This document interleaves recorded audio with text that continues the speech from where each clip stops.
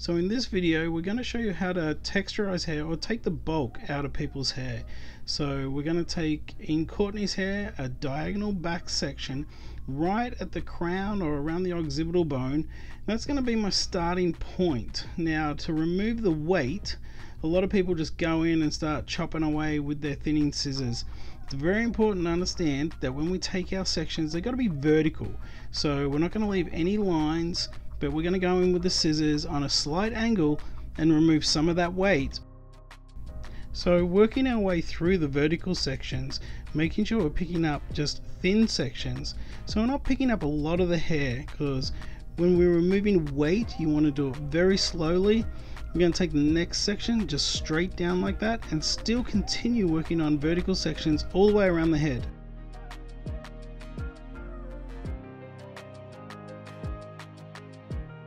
So what I see all the time is people trying to do this with a razor.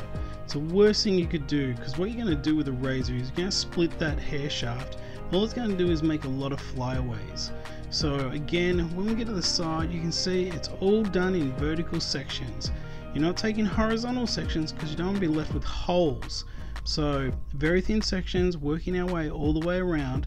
Again, not using a razor, because a razor is probably the worst thing you could run down someone's hair that's completely dry. All it's going to do is create all these flyaways. So now as I get to the crown area, what I'm actually going to use is just my normal scissors, and I'm going to run the scissor through. And as I'm doing it, you can see I'm slightly opening and closing the scissor just to create more of a scooping effect. So to take some of that bulk out, but without going crazy. So again, we're not creating holes in the hair, but just removing some of the weight.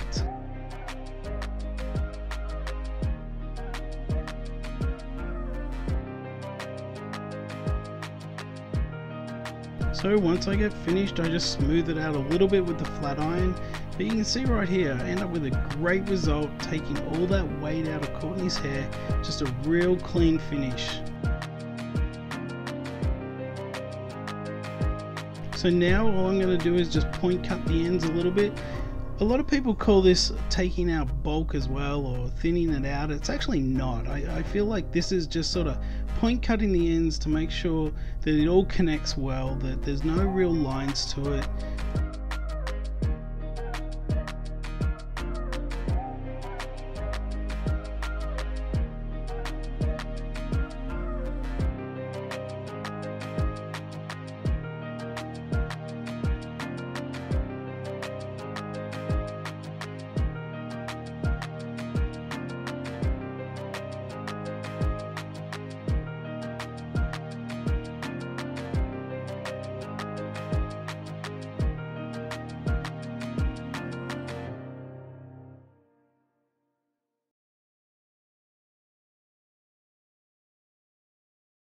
So if this is the first time you've come across my channel, hit that subscribe button, hit that bell notification so you know when I upload. I typically upload from Tuesday to Friday.